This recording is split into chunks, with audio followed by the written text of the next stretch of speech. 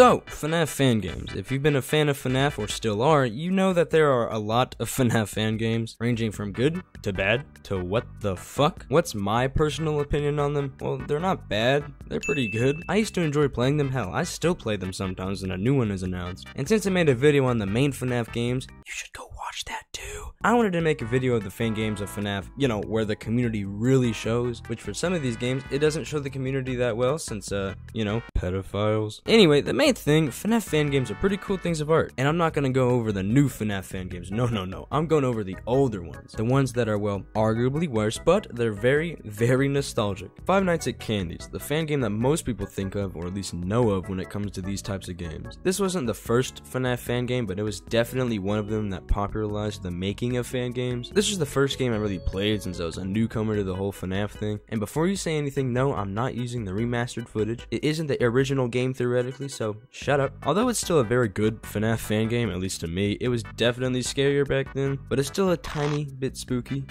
Holy shit. Today has been— oh my fucking god! Now the lore is pretty simple, thank god. Basically, the new Freddy's Pizzeria closed down and someone else thought, why not make a new location to rival Freddy's? You know, what could go wrong? To answer that question, a lot could go wrong. In between nights, you get these cutscenes, and I'm gonna be honest, I don't fully know what they're implying, but all I know is that some kids got totally murdered. Supposedly, Candy and Sydney are possessed by, wouldn't you know, dead children because they were both killed by Cat, which is a great name for an animatronic. Five Nights at Candy's is like a mixture of FNAF 1 and FNAF 2. You have two doors beside you that you can close, and there's a window in front of you that you can shut as well. But that's only for one animatronic called Blank, which is probably my favorite character. It also has night vision cameras, which is kind of like FNAF 2's lighting of the cameras. It was pretty popular as soon as it came out, and Markiplier, the Holy Girl himself, even said it was one of his favorite FNAF fan games for the time. Before we get into anything else, Candy, you know, the main character of this whole series, was already a made character before the game was even announced, but someone else stole Emil Mako's character for a fan game. That's the creator of the game, which was Candy. At least that's what the internet has told me. So if I'm wrong,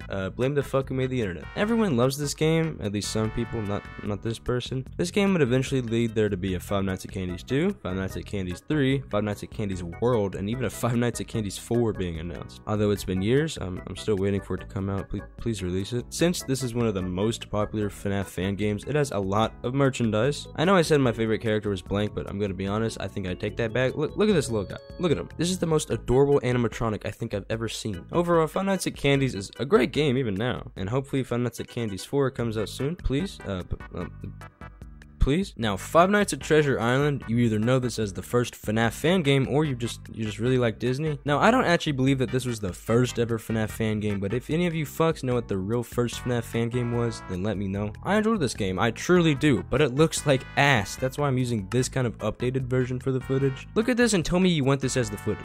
You do? Well, you're not getting it. Anyways, if you don't know, Treasure Island is a real place that the Mickey Mouse himself closed down due to low attendance and someone probably died there or something. Hey, I don't know, it's just a theory. Hey guys, editor's note real quick. I thought that the island was actually called Treasure Island, but it's not. That's just a creepypasta that is from Discovery Island, the actual name of the Disney or abandoned Disney island. So if I mention the name of the actual island as Treasure Island, that is why I'm stupid and I need to do research better. Okay, on with the video.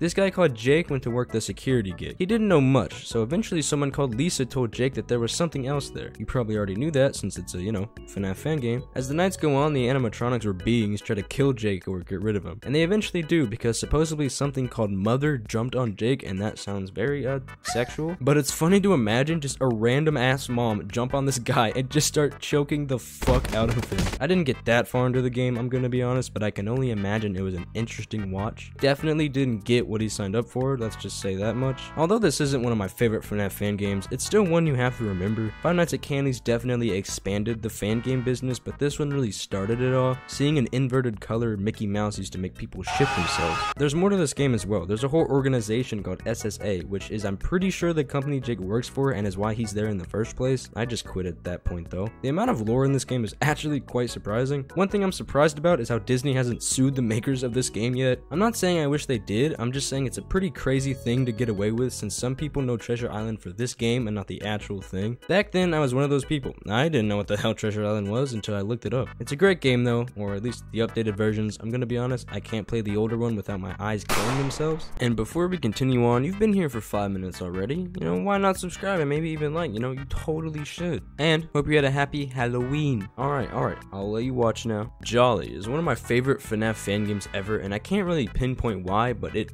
just is. The visuals are of course not the best, but they're still pretty good. And the mechanics, they take a while to get used to, but once you do, it is so fun. Jolly is based off a real restaurant joint called Jollibee's. I've never been, but their food looks ew, actually maybe not. Anyways, the lore is pretty basic. Circus Baby's Pizza World opened and pulling customers from other locations, so somebody made a new location with 5 brand spanking new animatronics. Somebody named Michael Schmidt takes the job. Wait a second, that name sounds familiar. And wouldn't you know, the animatronics are deadly. Survive 5 nights like the usual, or 6, or even 7. The lore is pretty basic, you know, nothing special there, but the mechanics is where this game shines. You have different things of power, one being the generator's power and the other being the building's power. There's only one door, but that honestly makes it all the better. You mostly work everything on the camera systems, closing vents, moving elevators, making sure Caillou doesn't kill you, just the basics. The animatronics are actually in a way scary. This is the only fan game where I've been really scared, except Baby's Nightmare Circus, but that's another story for another day. Later on, it's known that somebody by the name of Kevin Johnson, the CEO of Jolly, was experimenting with these characters to preserve human life. At least that's what the wiki said. I'm pretty certain Kevin Johnson is like the William Afton of Jolly. Always remember, if an old white guy owns a restaurant, get the fuck out of there! Another franchise of games based on the Jolly series was going to be made called Jollibee, but it was canceled due to, of course, copyright reasons. There was a lot for this game too, so it's kind of sad to see it canceled, but maybe just change the name. I have no clue. I don't know how copyright really works. If it wasn't for the mechanics of this game, it wouldn't be as good. Would also like to bring up that the creator of Jolly made a Five Nights at Minecraft game,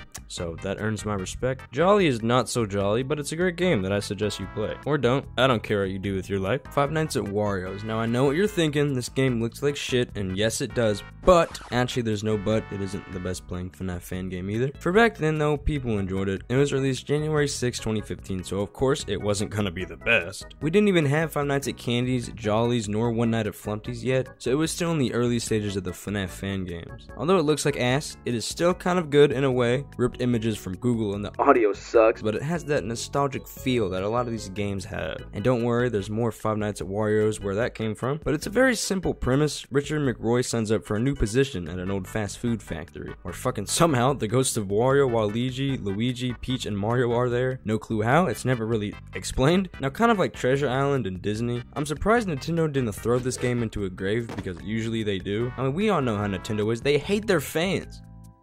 I mean, they don't hate their fans. Playing this game again was fun though, as boring as it looks, as quick as it probably took to make, it is still fun. Since this was the first to an eventually pretty big series, it isn't the best of course, but I really like 5 Shows at Wario's. That's a good game. Before we even start with One Night at Flumpty's, let's just get one thing straight. The creator of it sucks. Bad person. One Night at Flumpty's came out around the same time as Five Nights at Wario's did, and it is, in my opinion, better. It's very different from a lot of other FNAF fan games. The art style is actually drawn out with no polygon looking models. I mean, there's probably some, but you know what I mean. The characters are also vastly different, with one being an egg, a birthday boy, a beaver, a creepy ass clown, a blood clot, and a fucking eyesore, whatever the hell this thing is. It's a pretty easy game nonetheless. I beat it on the second try. There really is no lore to this game. Flumpty Bumpty, the main character, is just a very powerful being. He can transcend time and space, so there's no getting around him, but he just wants to have fun, so you're basically like a little rat to him. The game mechanics though are very similar to the original Five Nights at Freddy's, with there being 2 doors, you can shut them, with there being lights to turn on as well, you know, the usual. Only difference really is at a certain point the clown Grunk Fuss comes out of the hole in the wall. I do thoroughly enjoy how this game plays though. Instead of there being 5 nights, or 6, or 7,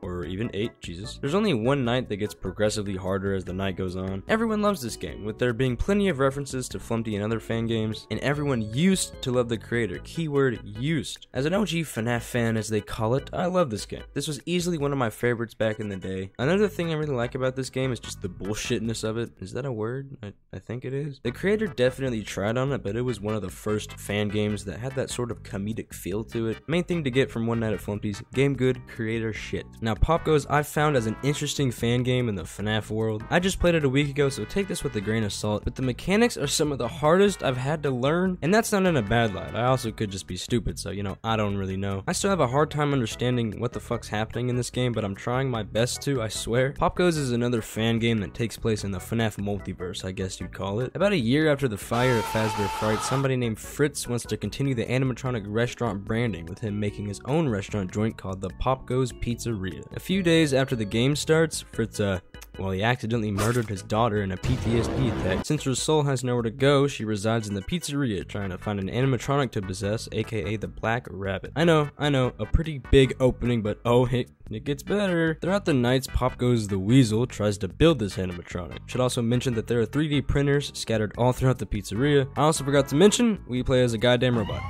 So take of that what you will. And the whole time, another robot named Simon is trying to connect to us. If this sounds confusing, don't worry, my brain is setting fire just trying to understand this all. The mechanics, as I already mentioned before, are also confusing, at least to me. This game has always kinda confused me even when I heard about it all the way back in 2016. If I can't understand what the fuck is going on now, my 7 or 8 year old brain definitely couldn't either. We as the night guard have to turn off all the 3D printers so POPGOES can't complete the new animatronic. I'm pretty sure you just turn off the camera and that's how you stop him. It worked for me. Again, I'm a little stupid. One thing I really like about the mechanics of this game is the panic meter. It goes up with the more hell that occurs, and you have to look at the outside world for the panic meter to go down so you don't faint. And with the squirrel animatronics, Sarah and Saffron, you have to heat the vents so they don't get near you. And that's the most understandable mechanic there is in this game. Fritz Glade is also the same person as Jeremy Fitzgerald, who is the night guard in FNAF 2. My mind is currently blown. Kane Carter, you smart son of a bitch. Now I could probably spend an hour explaining each character, but this is a no-Kelda video. You really expect me to do that? Now I'm pretty certain a new version of this game, POPGOES Evergreen, is being worked on since it's a part of the Fazbear fanverse. Speaking of the Fazbear fanverse, real quick, where's the fucking Five Nights at Freddy's Plus? Anyways, POPGOES is a great game. Just my brain cannot handle it sometimes. So all in all, FNAF fan games are always going to be popular. I mean, there's still a lot being made today, and they're all great. With the FNAF community being as big as it is, especially with the FNAF movie coming out, fan games are never going anywhere really. So that begs the question, how's FNAF fan games in 2023? They're pretty good, I guess.